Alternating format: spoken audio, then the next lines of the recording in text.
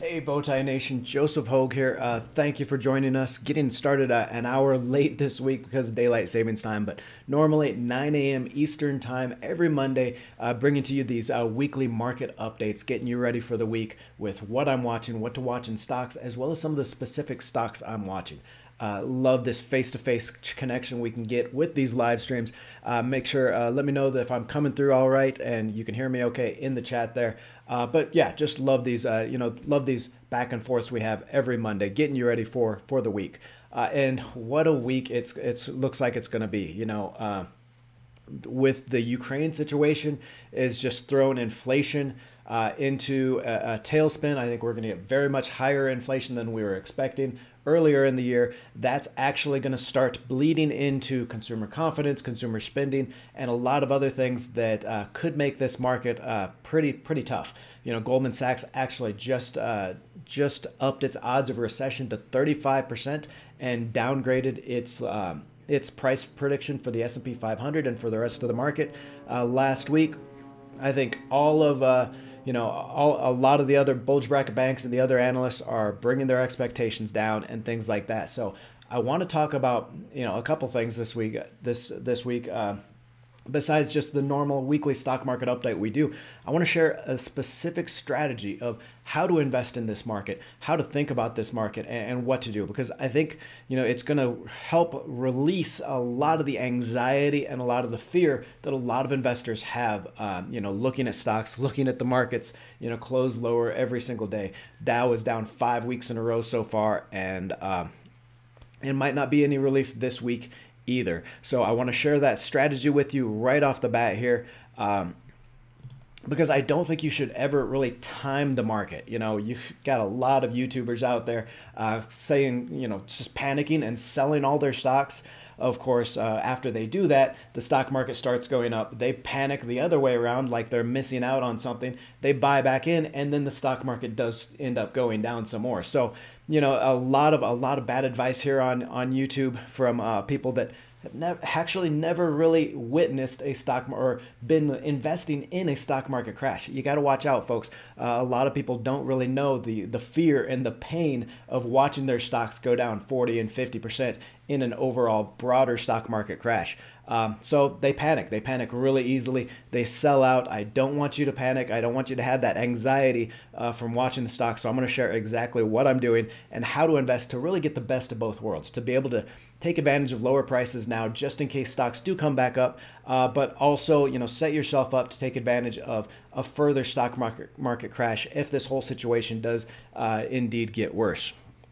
And what I want to so far the Nasdaq, the tech stocks in the Nasdaq down more than 20% from their peak. So that is a bear market. That is technically 20% down from the peak is a bear market. The S&P 500 is down about 12.7% from its, I believe, November highs.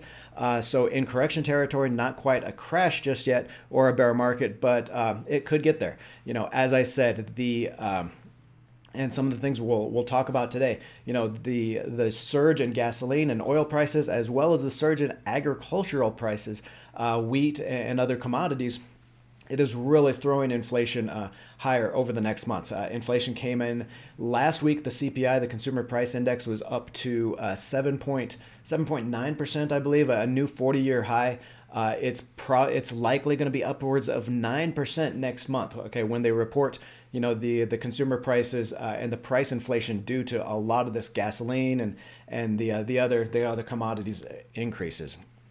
It's likely going to mean that inflation is with us for longer, and there are two main factors really. If you look back to World War II, in fact, there are two main factors that have thrown us into a recession. One is a commodity price shock.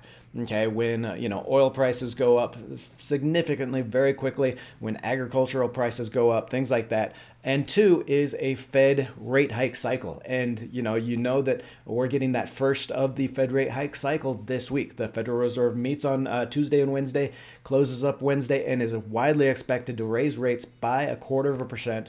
We'll talk about that more in a little bit too. But obviously, lifting borrowing costs, making it more expensive to borrow. So obviously that brings down economic growth. So those are the two main factors a lot of times that have thrown us into a recession, and we're seeing both of them right now. So again, odds of a recession are increasing. I don't think the stock market sell-off is over yet, but I don't want you to panic, and I don't want you to sell out of all your stocks. Okay, that is not the way to do. Rates are increasing, but it's going to take a long time for that to weigh on the economy. And in fact, we're right around zero now. We're expected to be about 0.25% on interest rates when the Fed does hike on Wednesday. But there's data out there that says rates and interest rates really don't affect the economy so much until they get to as high as 3 or 4%. So we've got a long way to go until the interest rates actually start hitting the economy.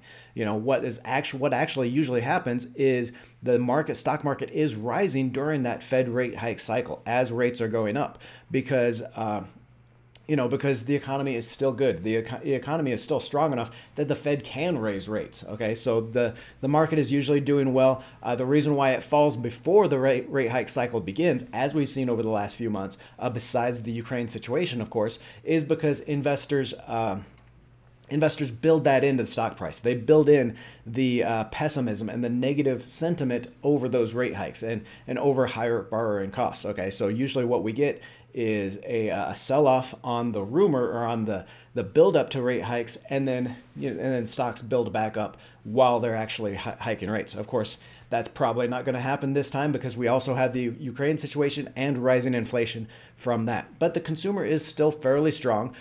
Businesses are still very strong.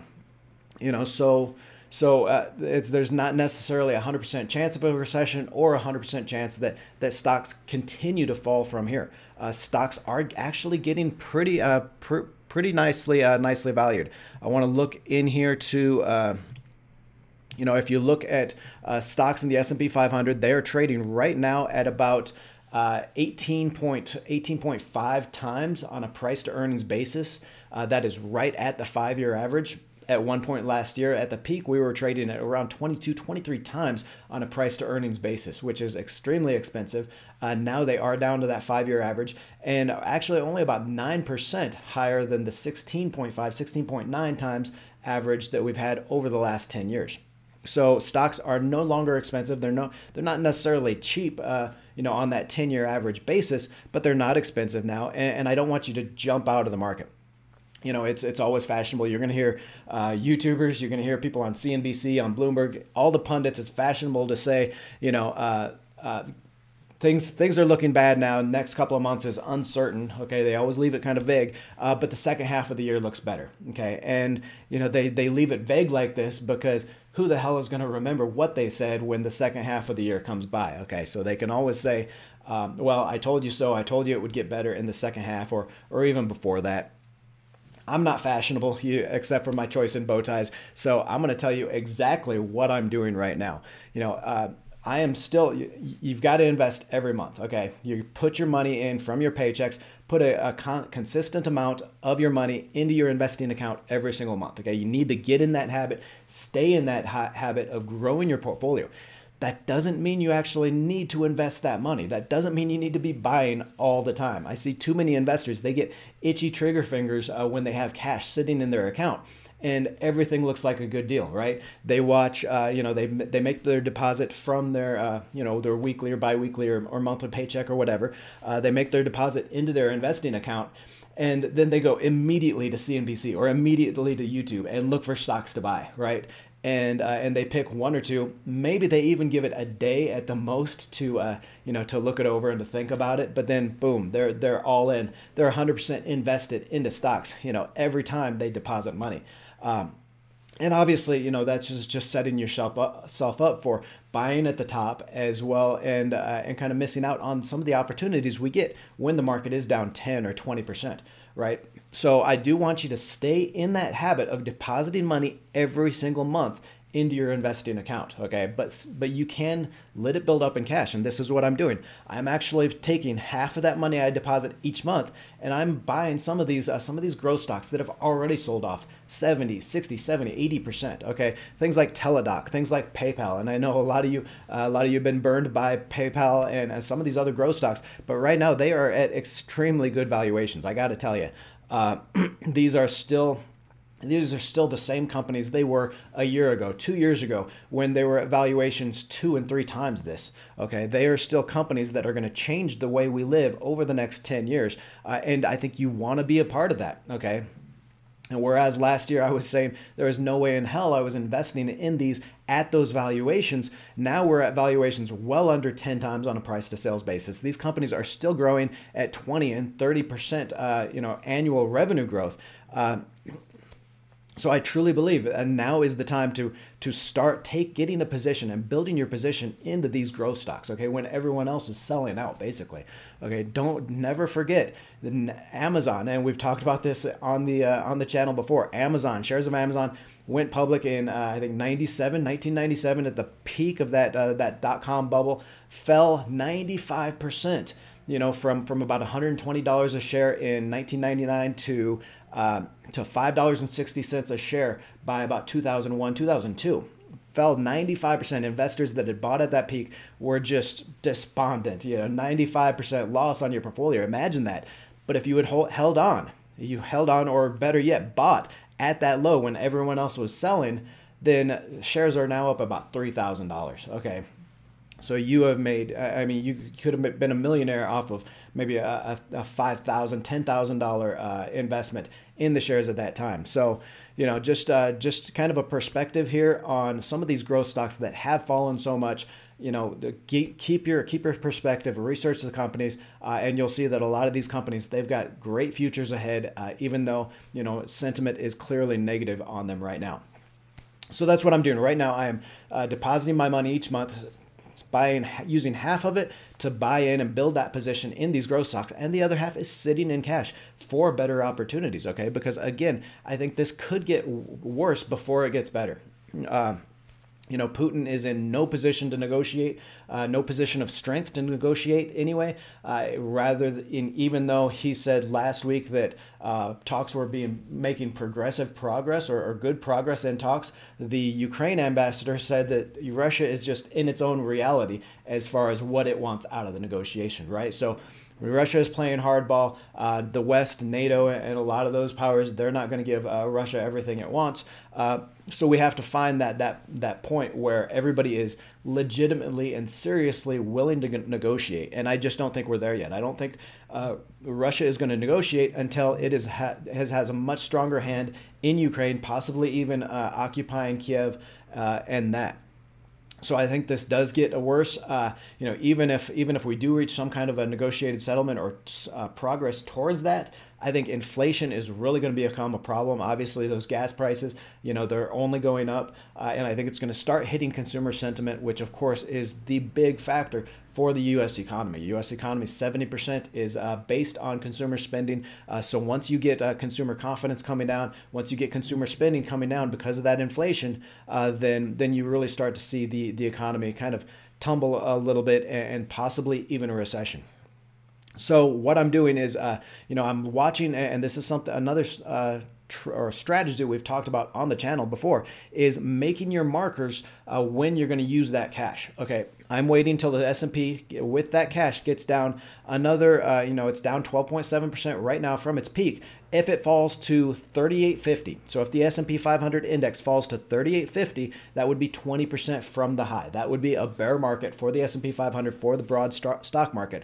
And at that point, I'm going to deploy half of the cash that I've got saved up. Okay, at that point, I'm going to go back through my portfolio, look at the stocks that I really like, some of the stocks that maybe I'm a little bit underweighted on, and I'm going to use half my cash to buy more into those stocks, obviously at a lower price, and take advantage of that. Now, if the S&P keeps falling, if it falls further and falls 25% from its peak, that would be a range of around 3,600 for the S&P 500. So it would be down 25%. At that point, I'm going to use the rest of my cash.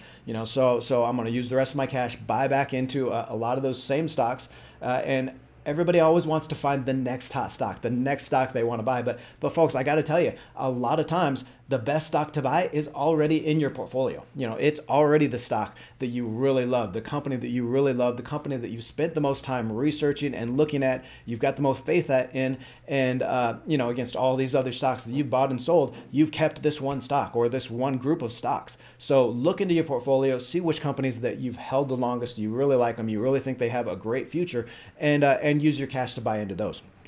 But not until you reach those markers, where you want to be, where you think the market wants to be.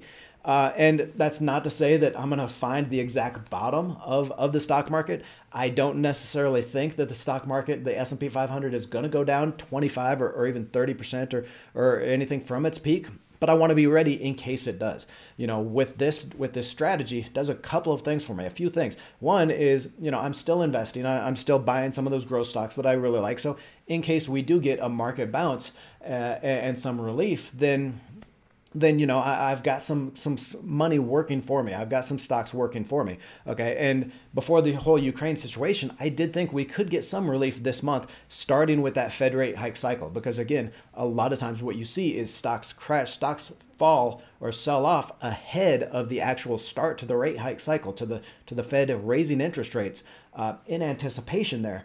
But then you get a relief rally afterwards, and stocks do rise during that rate hike cycle while the Fed is raising rates. Okay, and that was kind of the strategy until the Ukraine situation happened, and of course that's thrown everything up into the air. But that's what I want. I want some of my cash working for me in those growth stocks, some of it set aside. But the bigger picture here, the more importantly here, I think, with this strategy and setting these points. So when okay, at this point, if the S&P 500 or any index, if any index falls, to this point, that's when I'm going to start using the rest of this cash. It's going to relieve a lot of the anxiety and the fear and the constant worrying about the market. Okay, I see too many investors, like I said, they deposit their money and then they go immediately to CNBC and try finding 5 stocks to buy, and they buy all those, and then they're immediately, they have that buyer's regret, right? Should I have bought right now? Is the market going to keep on going down? They watch the market every day, wanting to try to get in at the lows. And it can make you go old early, kids. Seriously, you don't want that kind of anxiety. You don't want that kind of stress in your life. So what this does, it tells you exactly when you're going to start deploying that cash. Okay, you don't need to worry about the market every single day because you've got cash set aside just in case it does keep on going. And you know when you're going to start using that cash. Okay, so use a strategy like this. It's not only a good strategy for putting some of your money to work now, having some of it set on the sides to take advantage of a bigger drop, but it's also going to relieve a lot of that anxiety and the fear you have about watching the market and getting in at the right times. So I want to start. I want to look at the markets, look at some of the things I'm watching this week, kind of get you ready for the week, and some of the stocks that we're watching. So I'm going to turn it over here. First, I do want to invite you to get the daily or the weekly bow tie, right? That is our weekly newsletter. It goes out every Sunday night before the market opens the next day. Really gets you ready for the week. So everything that I'm watching, all the markets, the market updates, the news, strategy, trends, it's all completely free. And so I've put the link to sign up for that in the chat box. I'll also put it in the description below and in the first comment. Click through, sign up. It's totally free. Like I said, just something I like to do for all you out there in the community. Let you know what to do, what to watch for the week. But I do want to get started on our seeing where the market is. The market does look like it is going to open higher for the week. Stocks sold off, and the sell-off really accelerated last week. Investors kind of threw up their hands and cashed out and are waiting for less uncertainty. But like I said, stocks are looking good here. Stocks in the S&P 500, again, now trading at about 18.5 times on that forward price to earnings basis. Okay, so that's the price of the S&P 500, all the stocks in that 500 largest stocks index, right? That's the price divided by the earnings that analysts expect over the next year. Okay, 18.5 times. That is just below the 5-year average ratio, okay? But still about 9.5% more expensive than the 10-year average at 16.9 times. Okay, now, on a $226 in expected earnings for all the stocks in the S&P 500. For the rest of the year, the S&P would need to drop about 9.2% to 3,819, okay, 3,819 on the S&P 500 to trade at that 10-year average. Okay, so again, stocks are no longer expensive, but they aren't necessarily cheap either. Oil, obviously, oil surged last week to $130 a barrel before falling back to about $109. Oil down 6.4% today to $102 a barrel, and this is really, the risk, okay, and the danger of following these trends, because once they've happened, they've already happened. Okay, a lot of investors I know got really excited about oil last week when it was at 130, even when it closed at 110. Thought it was going to go back up to 150 and 200, and they got excited. And now look, it's down 6.4% today.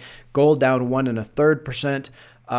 And you got to understand, a lot of these, there's something you need to do here with these commodities is not necessarily play the commodity itself. Okay, so you're not buying crude, you're not buying gold, you're not buying some of the oil funds, okay, like the USO. But you can still get a lot of that upside appreciation and the safety in some of these miners, okay? Even if, so both of these commodity prices, crude and gold, looking extremely stretched at these prices, okay? Especially gold, where it took threats of a world war to move it out of that range where it's been over the last 2 years, okay? Gold has been in a range from $1,750 to around $1,850 an ounce over the last 2 years, despite inflation being at 40-year highs. Okay, it took a world war to get it up to right around $2,000 an ounce again. So gold, obviously expensive right now. But even if these commodity prices come down, the miners, the oil explorers are still cash flow companies. Okay, they are still cash flow machines. A lot of the gold miners sitting at about a $1,200 all-in sustaining costs. Okay, so now that's the cost of gold, or the price of gold they need to be profitable, including their production, their capital expenditures for maintenance expenditures, that kind of thing. So at gold, even if gold comes down to $1,800 an ounce, that is still like a $600 an ounce profit for these gold miners. So if you're looking at the commodity space, if you're looking at crude, if you're looking at gold, look at the explorers and look at the miners instead, because I think those are going to be the real cash flow machines this year. Interest rates went up, actually climbed last week on that inflation. They're up another 4% today. This 10-year bond, the 10-year Treasury bond, up to 2.1% almost, up 4.74%. And this is going to be a big story for this year, folks. That inflation, like I said, inflation is going up. It's going to be surprisingly, shockingly bad next month. Okay, watch the CPI number, the Consumer Price Index next month. It's going to be upwards of 9%. It's going to be another 40-plus year record because of the inflation we've seen in oil and gas and that kind of thing over the past month. And these interest rates are really going to run higher. So we're going to talk about some stocks to watch and how to invest for that as well. So I do want to look at what to watch for this week. Some of the sectors and trends. We can go here. This is the sectorspider.com. Of course, one of my favorite research tools. If you go here, sectorspider.com, you go to tools, you go to sector tracker. And this is just going to show you, what the stocks in each sector did over the last week, the month, 1 year, all the way up to 5 years. Really gives you a kind of a bird's eye view, a picture of how the sectors of the economy are doing and how to maybe position your portfolio or really where you want to find that safety if you're looking for that. And of course, last week it was just the energy stocks that managed to closed higher by about 2%.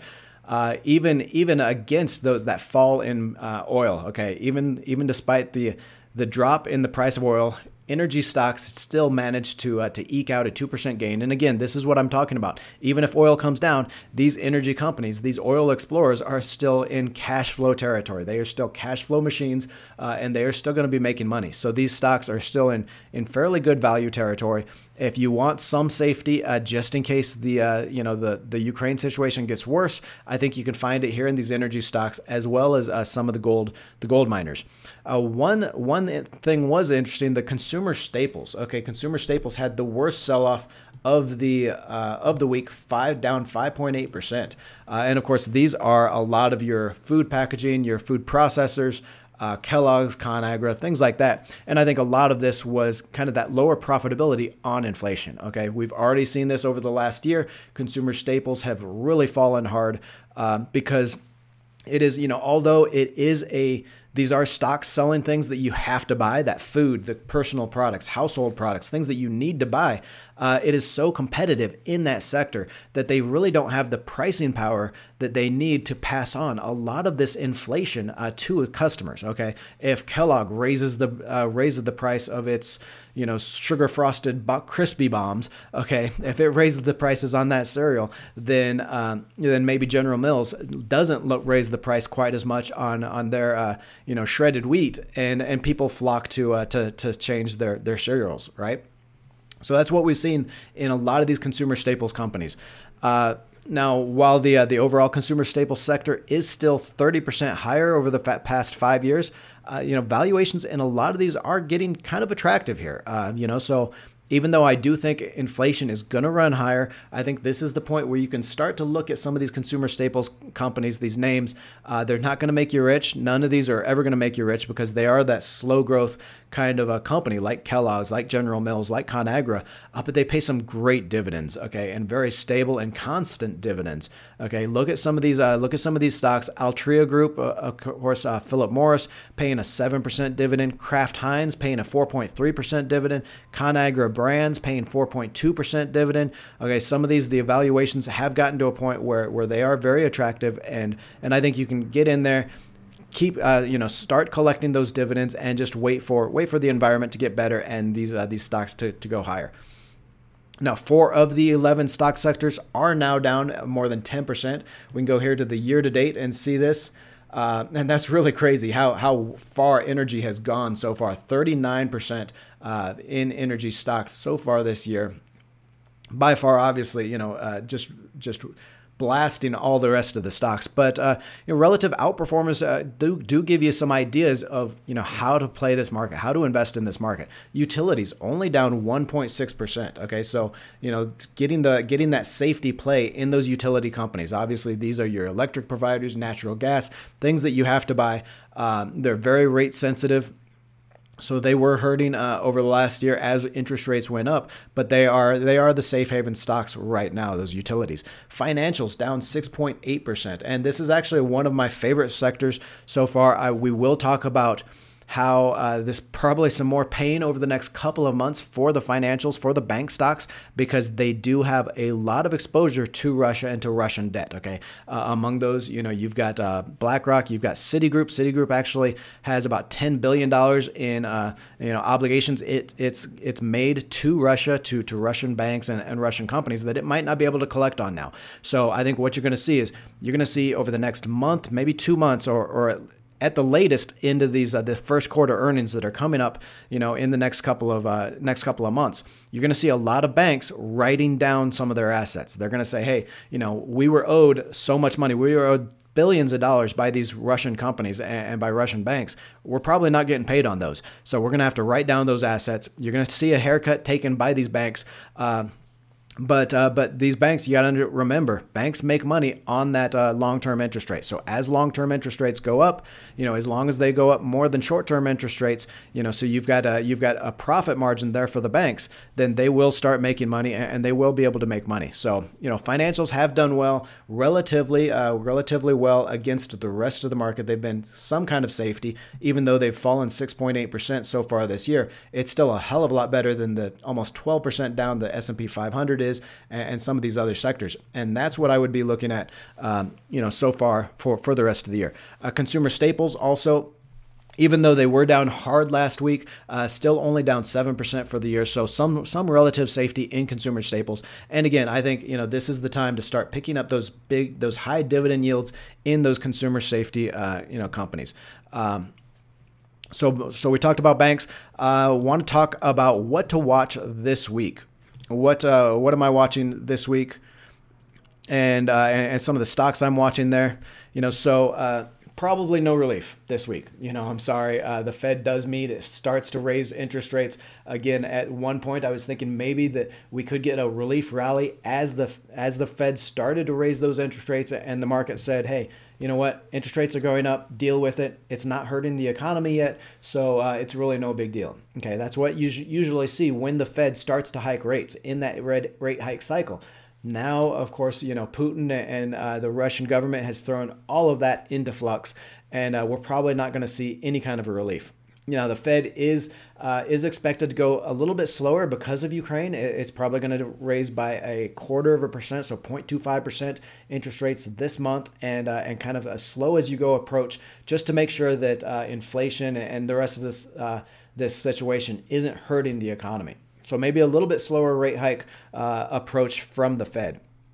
Again, Putin is under no real pressure to negotiate, evidenced by the Ukraine ambassador's comments over recent talks that Russia is just in a reality of its own when it comes to negotiating.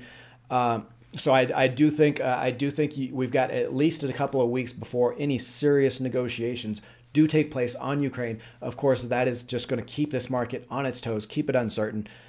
Some of the other things that, economically, the producer price index, the PPI, is reported this week. That's kind of the follow-up to the consumer price index. Kind of gives us another reading on inflation, but it's really an afterthought, right? It's not as important as the later in the month personal consumption expenditures, which is the inflation report that the Federal Reserve watches to make its interest rate decisions.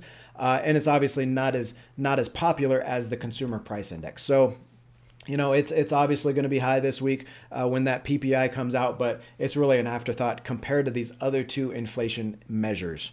And again, that just means that the relief rally probably isn't happening this week. Even though stocks are trading higher today, you're still going to have a lot of that uncertainty that we're watching at. I want to look now at some of the stocks I'm watching for for this week. One, we'll look at Alibaba Group Holdings, and this is one I've actually got a video coming out on Wednesday talking about Chinese stocks, a full analysis of Alibaba, why I call it a lottery ticket investment, and why I actually did end up buying some shares. I bought some shares this morning of Alibaba stock. It's down 6.8%, down to almost to $80 a share at this point. And we'll talk more about this later, but a lot of what's happening to these Chinese companies, these Chinese stocks, is the SEC announced last week the first list of 5 stocks that could be delisted as soon as 2024. And the reason why it made that announcement is those 5 stocks, and we'll talk about those. Those 5 stocks actually filed their annual reports, but didn't make it possible for the PCAOB, okay, the U.S.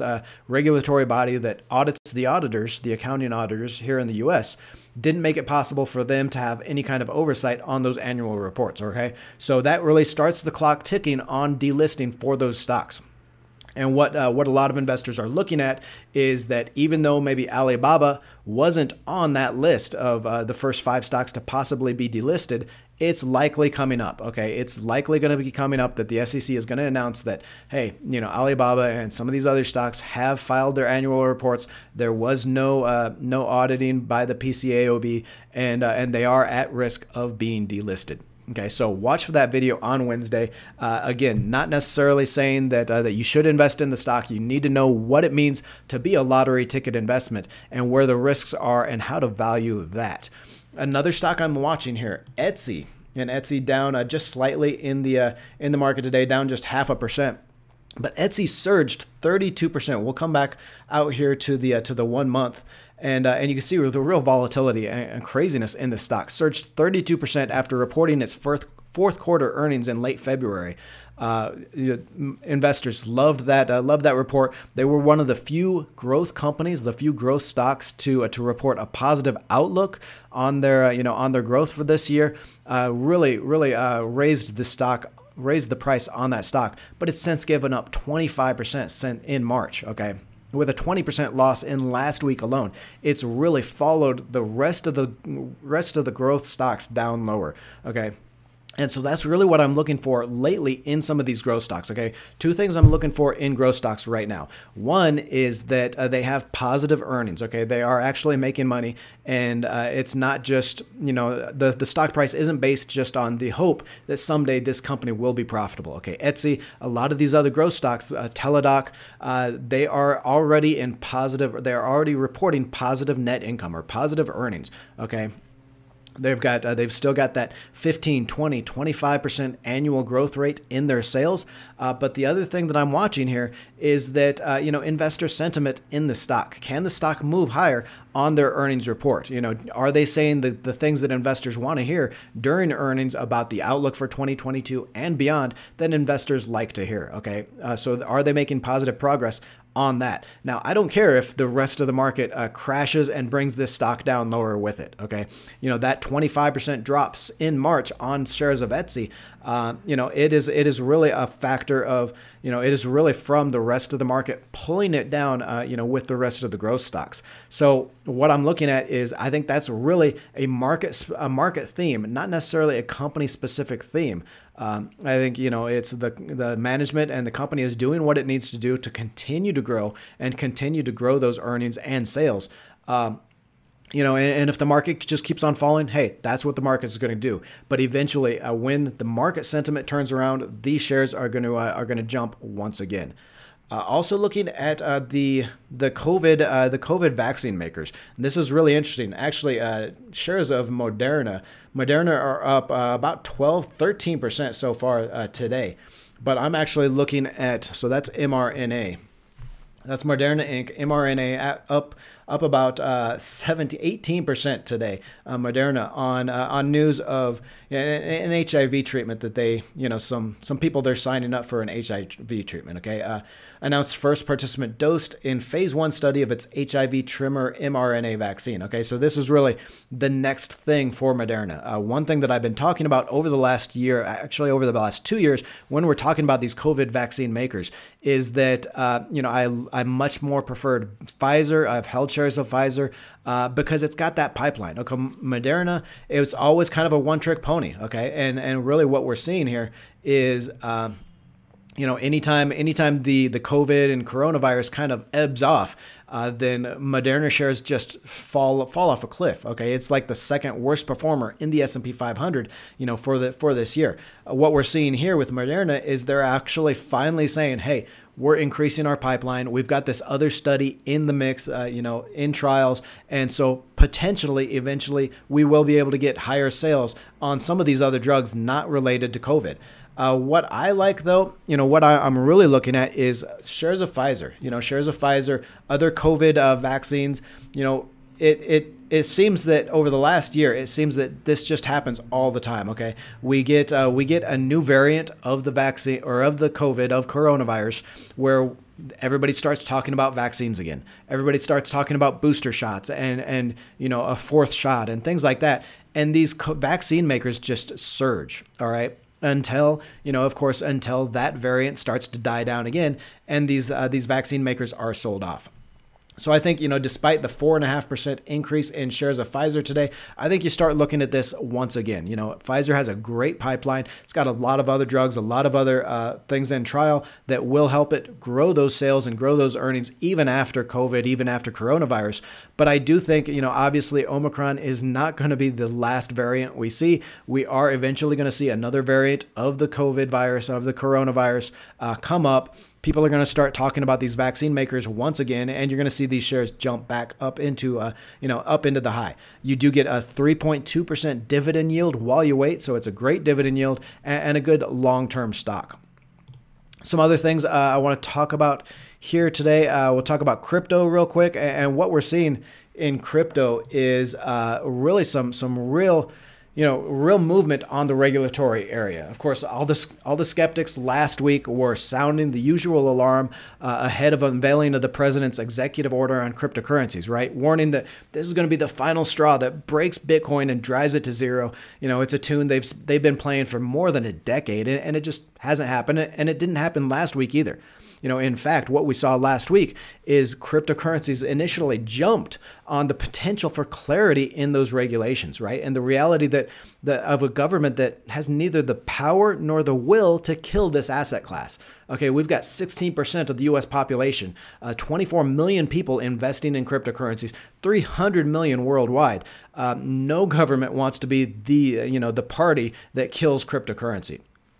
Okay, the president's executive order came out, and far from any anti-crypto language, the order actually talked up the competitive benefits of cryptocurrency, of blockchain technology, and tasked the Department of Commerce, this is a quote, with establishing a framework to drive U.S. competitiveness and leadership in leveraging these digital asset technologies.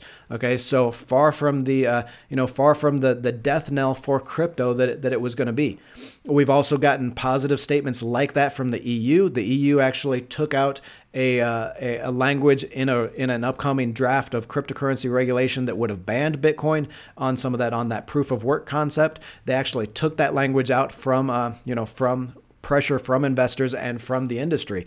So we are actually seeing the regulatory movement on that. And why that's important for crypto here, folks, is because, what is the major factor that is keeping institutional money managers, those pension funds, those endowments and wealth managers, the main thing that is keeping them out of putting their clients' money in cryptocurrency is the regulatory environment, that uncertainty around regulations. Okay, they don't know if the government is going to kill cryptocurrency, or it's going to try, or what kind of environment they're going to have on it. So once we do get this clarity in regulation and the regulatory framework, then you're going to see all that money from institutionals. That's like $103 trillion worldwide that institutional money managers control. You're going to see a lot of that money coming into Bitcoin and into other cryptocurrencies. Okay, did a Bitcoin forecast just last week, a video that looked at it, and just 2.5% allocation from the institutional side. Okay, from institutional money managers, wealth managers, just 2.5% allocation to cryptocurrency would add another $200,000 to the price of Bitcoin. Okay, so this is definitely a positive movement for cryptocurrency and for Bitcoin. I do want to talk about that bank exposure that we were talking about to Russia, and so a possible weakness in the bank stocks. Okay, so it was reported last week that a lot of the Western banks, BlackRock funds lost about $17 billion due to its Russian exposure, and that was just the funds though. That's just the tip of the iceberg, they say here. Actually, the Bank of International Settlements, which really tracks bank debts and bank credits and bank information, says that Western banks, so that's banks in the U.S. and banks in Europe, are owed $14.7 billion by Russian companies. Okay, and what we're seeing is this economic war that between the West, between Russia. Okay, a lot of these companies pulling out of their Russian assets, just really letting them stay there, and Russia is actually starting to say, hey, if Western companies and Western banks pull out of their Russian assets, if they abandon these assets, then Russia and the Russian companies are, within their rights to confiscate these assets, really expropriate these assets. So I think, again, what you're going to see here is in the next couple of months, you're going to see a lot of the banks like Citigroup, which has the largest exposure by far of $10 billion. Okay, Citigroup is by far the largest exposure to Russia, Russian banks, Russian companies, $10 billion there. I think you're going to see Citigroup as well as a lot of other banks. Society General is owed $21 billion there in Europe. You're going to see a lot of these banks writing down their assets, saying, hey, you know what, we don't think we're going to get paid on all that we're owed from Russian banks, from Russian companies, so we're going to write down the value of these assets. We're going to take a hit now. If we do end up getting those assets, some of those assets back, then that's great, but we don't think we're going to get those assets, so we're going to write down the value of the company. And you're going to see, the stocks of those companies, of those banks sell off, leading up to that on any rumors that this could happen and how much asset write down these banks are going to have to make. But then again, I think that's the point. You really start to pick up these shares of these banks like Citigroup, like Bank of America, SocGen, some of these other banks that make those write downs. I think you're going to see the share price do better for the rest of the year on those higher interest rates. So I do think you can jump into those. I want to talk about another trend that I'm watching here.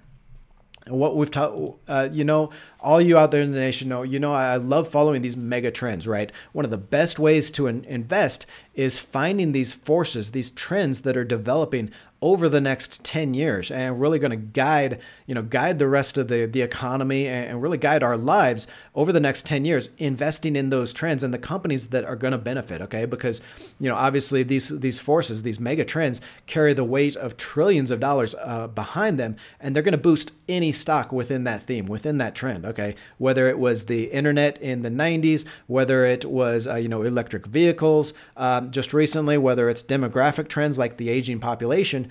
One of these trends that I'm watching right now, and the trend that really few people are talking about just yet, but I think this is going to be one of the big themes over the next 10 years, is the labor market situation, is the workforce shortage. Okay, there is just not going to be enough workers. All right, even if things improve, and I do expect the coming jobs reports released first Friday of every month. The coming jobs reports are going to be very positive, are going to be very strong, but we just do not have enough workers. Okay. Let's look at looked at a Wall Street Journal article last week. Labor Department last Wednesday reported that U.S. employers had 11.3 million job openings in as of the last day of January. Okay, 11.3 million jobs open in the U.S. against, and that is still that's still 1.7 open positions for each of the 6.5 million active job seekers. Okay, there are only 6.5 million Americans out there unemployed, actively looking for work for these 11.3 million job openings. Okay, so you see here the graph. This is a graph of job openings per unemployed person. Okay, you can see that has jumped all the way to about 1.7. Okay, and before you see this steady increase in that jobs per unemployed person. That's really on the weight of all the baby boomers retiring over the last 2 decades. We were actually in 2000, we were at about 0.6, 0.8 jobs open per unemployed person. So more unemployed people than there were jobs. But that is since started to increase. Before the pandemic, we were at 1.2 jobs per unemployed person. But again, just in this great resignation, they're calling it, is up to 1.7. And the thing here, though, the thing you got to understand here, even if the great resignation turns out to be a fluke, people go back into the workforce and we get labor force participation back up, there are still not going to be enough jobs available. Even if we get the labor force participation rate, so all these people that quit work and haven't come back to work and aren't looking for jobs over the past year during the pandemic, even if they come back, that jobs opening per unemployed person is still going to be about 1.3%, 1.3 jobs per unemployed person. That is still going to be the highest it's been since 20 years. Highest has been probably on record for as long as data has been collected. So what you want to look for here, and I think this is one of the real trends that you need to be watching over the next 2 or 3 or 5 years, and really investing in this, is the companies that can provide products and services to help boost productivity, right? Look for the industries with the largest labor shortages here. Okay, so the industries that are having the biggest trouble, the biggest problems finding workers are transportation, healthcare, and the accommodation and food services industries. Okay, so transportation, think trucking companies, think delivery companies, the companies using all those drivers to pick up and drop off stuff. Healthcare, nurses, doctors, having a huge labor shortage in healthcare. And then the accommodation and food services industry. Okay, a lot of the waiters, a lot of the service industry, things like that. Huge labor shortage in those 3 industries. Then what you want to do is you want to research and find the companies developing products for these industries to get more done with fewer workers. Okay, we're talking about things like robotics, artificial intelligence, automated vehicles, and virtual healthcare. Okay, it's one of the reasons why I am so bullish on Teladoc Holdings. I've got Teladoc. I've been buying over the last couple of months as the stock came down further because we are being forced into that idea of virtual healthcare. Okay, we were in it during the pandemic because we were all locked down, but over the next 10 years, we're going to be forced to use more virtual healthcare because we just don't have enough nurses. We don't have enough doctors to accommodate to serve all these patients and things like that. Okay, so really dig into this theme because I think this is really where the one of the mega trends over the next decade is going to be. Now, I do want to turn it over to question and answer, Q&A, one of my favorite parts of the live stream, just kind of connecting with you out there in the community. I'm gonna scroll up here to see if I got any comments, any questions. If I don't see your question, please ask it in the chat. Make sure you use a question mark so I can see where it's at. That it is a question. ISR wants to know, do I offer one-on-one portfolio management? I'm sorry, I don't. Used to work private wealth management, virtual and venture capital, things like that. Did a lot more one-on-one with clients and things like that. But right now, I just don't have the time to work one-on-one. I am actually, the end of this week, I'll probably be announcing more group chats, group sessions, kind of a 3-month program with limited to 15 people in each 3-month period. So we'll have a lot more one-on-one. Really looking forward to getting to that face-to-face and back and forth kind of thing. So look for that at the end of this week. I will be announcing that through the newsletter. So make sure you sign up with the link that I've left in the chat or in the description below. I'll be announcing that first with the newsletter, as well as in our private Facebook group. That kind of group chat opportunity. What else do we have? How are you? Good morning. Octavia says, good morning from Connecticut. See you there. Palantir, a good buy. DP or DIP wants to know if Palantir is a good buy. Actually did a video on Palantir. Look for that. It's a couple weeks ago. Just go to the videos section on the channel. You're going to see a Palantir video there talking really about how I think it was really max fear in the stock. Okay, we saw the ARK Invest funds and Cathie Wood completely sell out of all their Palantir shares. Of course, it was like the day before the stock bounced, which I think was a big mistake by ARK Invest. But I think that kind of indication, that kind of signal really signals max fear in those shares. When everybody, even the biggest cheerleaders in that stock, give up, that's when you want to start buying. Okay, so I did do a video on the full analysis on that and why you can start looking at that stock to pick those up. What else?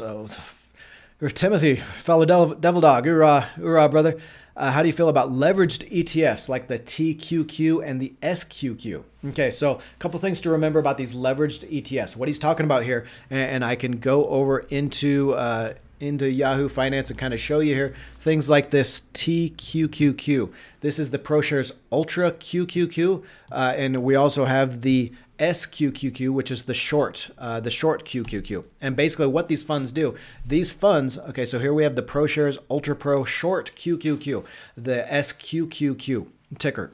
And what these funds do, they buy futures and options to mimic and to get a leveraged bet on in this case, it's the QQQ, right? The NASDAQ 100 index. Okay, so what this ProShares Ultra Pro Short QQQ is doing, it is buying, selling options, buying puts or selling calls, or working in the futures market against the NASDAQ 100, trying to get a leveraged return, usually 2 or 3 times whatever happens in the NASDAQ.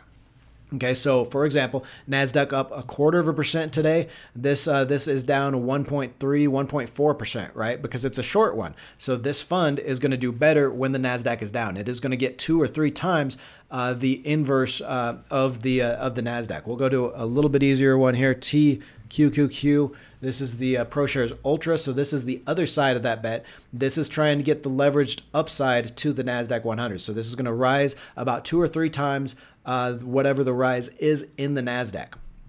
And you can see it's doing that pretty well here today, up 1.2% against a 0.3% return in the NASDAQ.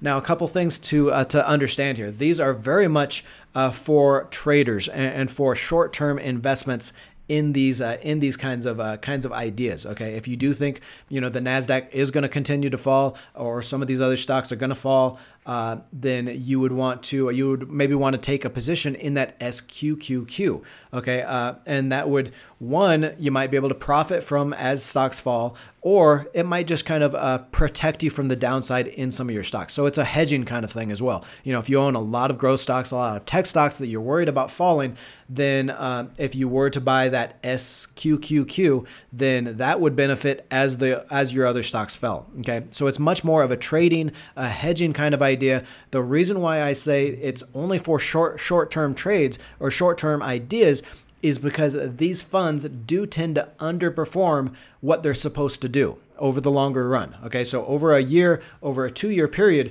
you are not going to get that 2 times leverage on this fund. Okay, it's going to kind of break down because it is so expensive to manage. It is so expensive to constantly be having to buy those futures, buy those options, do things like that. The strategy is very expensive, so it isn't going to provide that exact 2 or 3 times leverage over the longer term. You can also see this expense ratio, 0.95%, almost a 1% expense ratio, one of the highest you'll find in ETFs, in exchange traded funds. So, not a bad thing if you really do have a strong feeling on the direction of the market, or you want to hedge, or you want that hedged risk, on your portfolio, then these are something you can look into. I don't use them a whole lot because generally what I'll do instead is if I do want that hedge, then maybe I'll sell some calls myself, or maybe I'll buy some puts myself.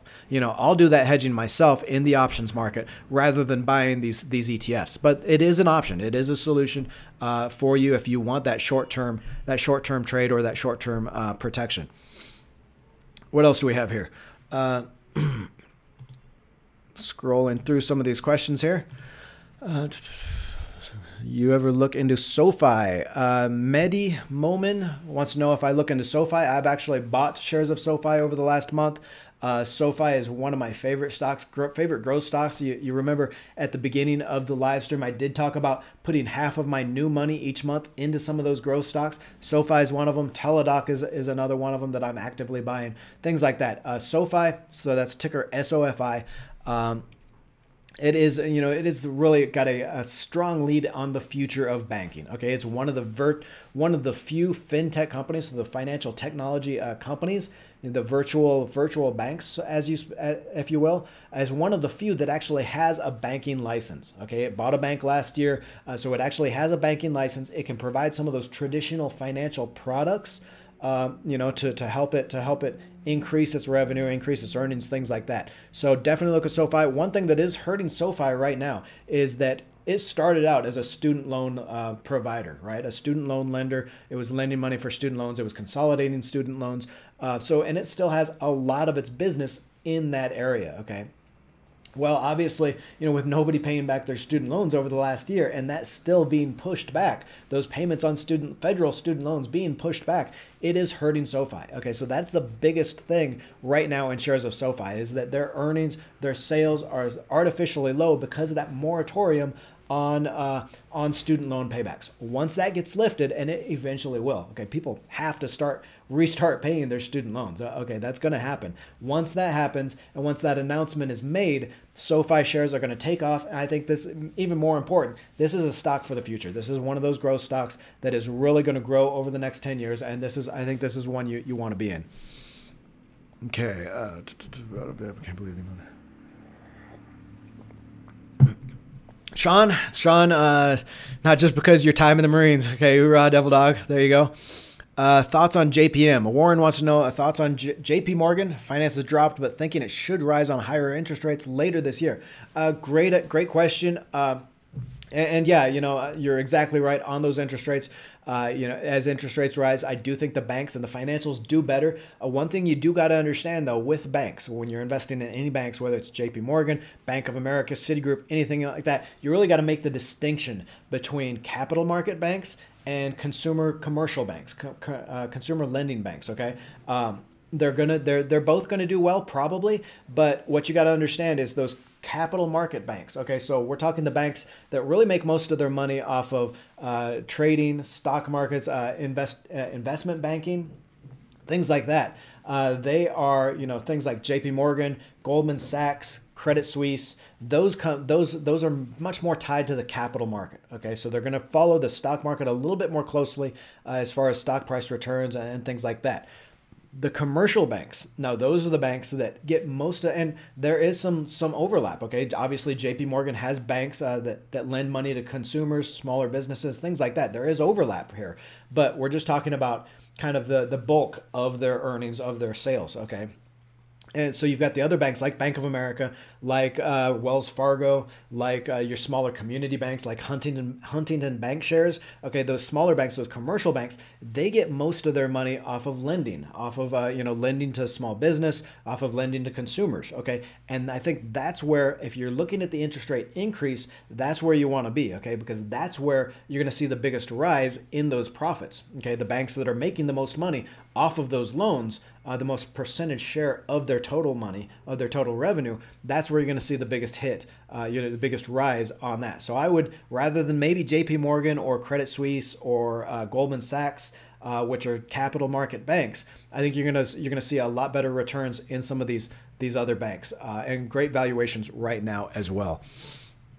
What else? We do have a super chat here. Michael, appreciate that $5 super chat. How do you feel about UGA after the $11 drop? I mean, I'll go over real quick here. I'm not familiar with the stock, actually.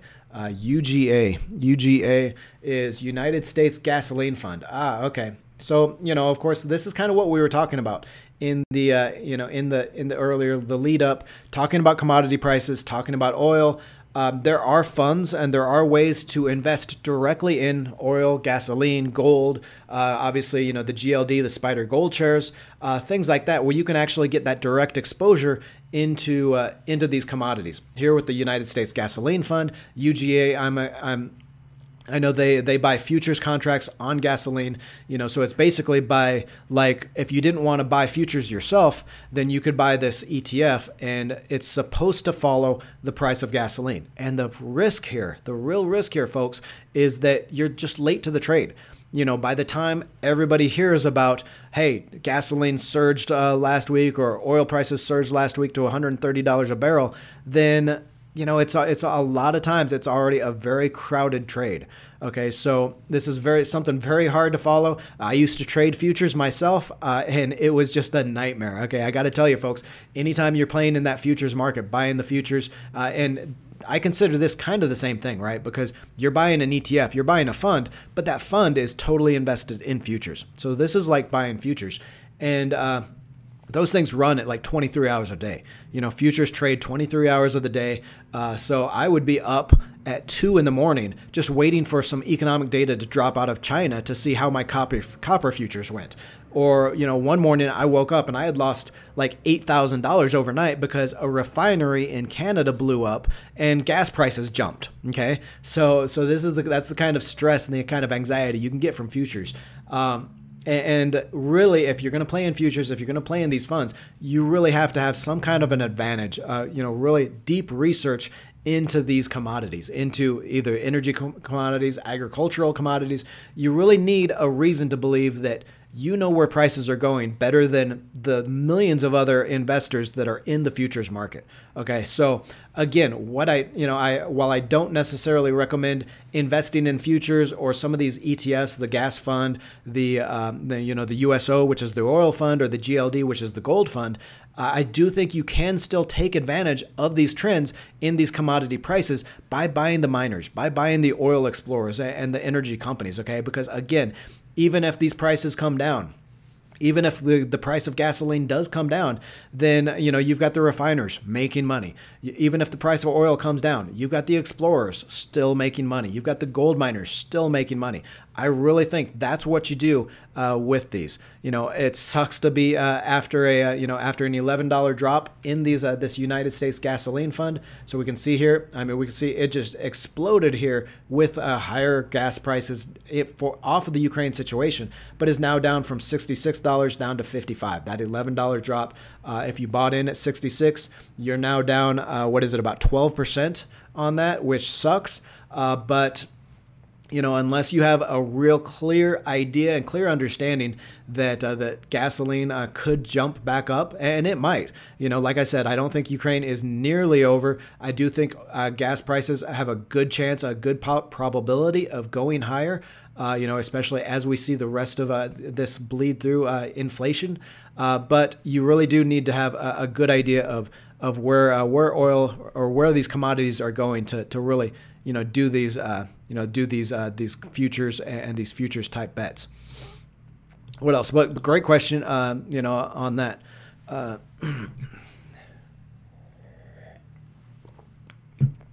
Abel wants to know, buy Amazon now, before or after the split? Why not both?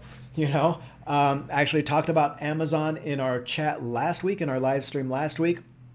Who is there's an activist investor. I can't remember the name right now. We talked about it last week. Activist investor says shares of Amazon could be worth as much as twice what they are now. We can go over to the chart on Amazon. I should probably just leave it on here on Yahoo Finance, and we'll talk through these. Amazon trading about $2,900 right now, about $1.5 trillion market cap. The activist investor we talked about last week says it could be worth as much as $2.5 trillion. Okay, what he says, what we talked about is the idea that the cloud services segment, so Amazon Web Services, one of the biggest growth segments of Amazon right now, he's saying that alone is worth $1.5 trillion. And then the e-commerce part of the business is worth another trillion. Okay, so if you've got a $2.5 trillion valuation, or a $2.5 trillion fair value of this company, it's trading at $1.5 trillion right now. That is a 67% return on the shares. Okay, he's saying Amazon should be worth upwards of $5,000 a share. Okay, and I actually, Amazon is one of those stocks that is always put me back. I've always looked at Amazon shares, looked at the valuation on these things. They were always trading at 10 times plus price to sales, huge, 30, 50, 60 times price to earnings. And I could never bring myself to invest in Amazon. Of course, it was continued to increase.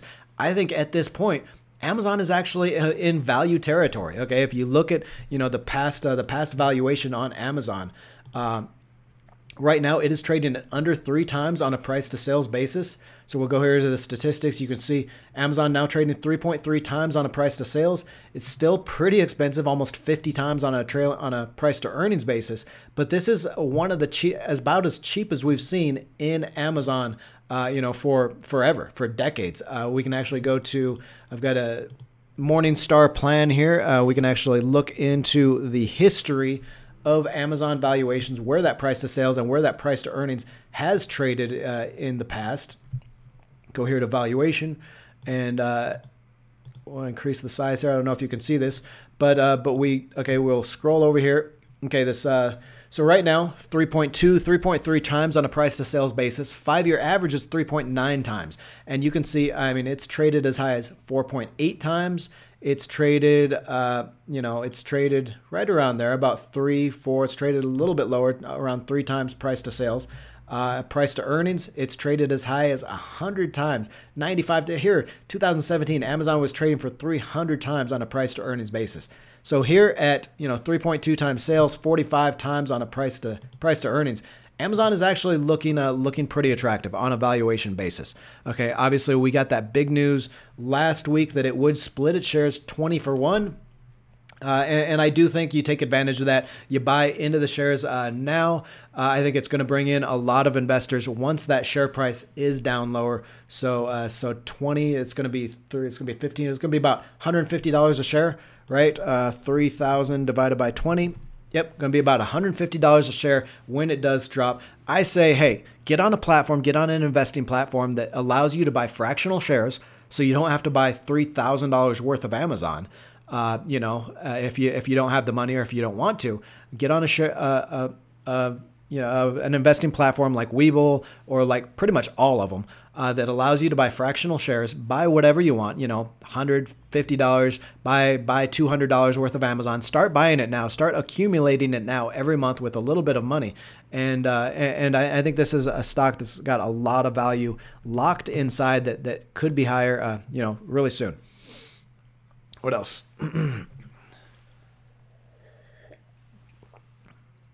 Looking through the chat here, looking for other questions. Yeah, if you've got more than More than 5 years here, folks. Again, I say you use that strategy that we talked about earlier in the video. You know, right off the bat, I shared that exact strategy of what I'm doing with my money. You invest every single month, or you deposit money into your account every month. Keep that habit of constantly and consistently depositing money from your paycheck into your investing account.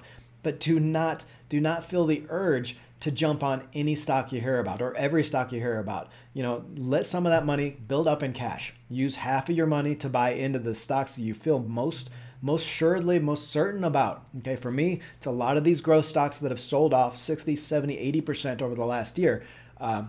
Stocks that I believe are going to change our lives over the next 10 years that are at max fear right now. Use half of your new deposits each month to buy more shares of those. Let the other half stay in cash. Okay, set your markers of where you're going to start using that cash so you don't have that constant anxiety and fear every day of watching the market. Should I buy now? Should I buy now? Should I use this cash now? Okay, you need to, don't worry about the market, folks. Okay, the market's going to do what it does, but it will go higher over the long term. That is the 100% guarantee that the market will always go higher eventually over the long term. Okay, so you need to be depositing your money, building your portfolio, and just not worry so much about it. We're going to close it up for this week. I love seeing you all here every week, 9 a.m. Eastern time with these weekly market updates. If I didn't see your question, go ahead and ask it in the comments below the video, and I'll try to get to it later today when I'm at the gym. Until then, thank you for being here.